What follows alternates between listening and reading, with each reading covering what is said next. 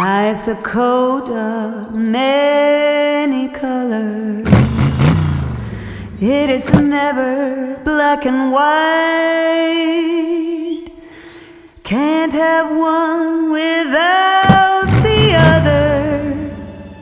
The dark without the light.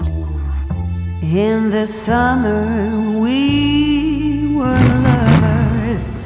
What's going on, guys? My name is Nikia. So iOS 13 brought a bunch of new features to the iPhone, but Apple CarPlay, there's actually a couple new features and changes that I wanted to show you. Super excited to be making this video. First of all, I wanted to tell you two things. No, this is not my car. Two, I don't have my driving license yet, but I am currently in the process, so hopefully I'll have my driving license between 2 or 3 months. So wish me luck. Drop in the comments down below which car I should get. Don't tell me I should get an Audi RS or a Tesla, but maybe something cheaper than that. I mean, I don't want like a huge awesome car because, you know, I want like a little cute beginner's car because I don't want to get a Tesla now. First of all, because it's freaking expensive, and two, because I'm gonna crash it, probably, hopefully not. Anyways, here are 8 new features and changes inside of Apple CarPlay. Let's do this. Apple every single year adds new wallpapers, and in iOS 15, we get 4 new awesome wallpapers that switch between light and dark modes. So you can switch your wallpaper by simply going into settings, wallpaper, and then tapping on the wallpaper that you actually want.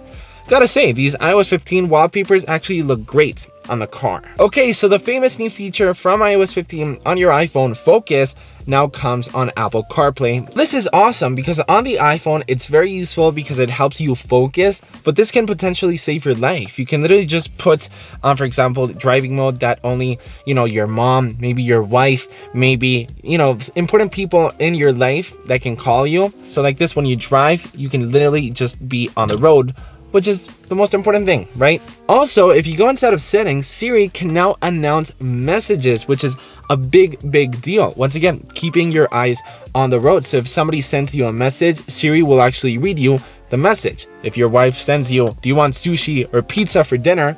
Siri will ask you, do you want sushi or pizza for dinner? And then you can reply, and you can have an awesome date, and you can have some sushi, which is always great, right?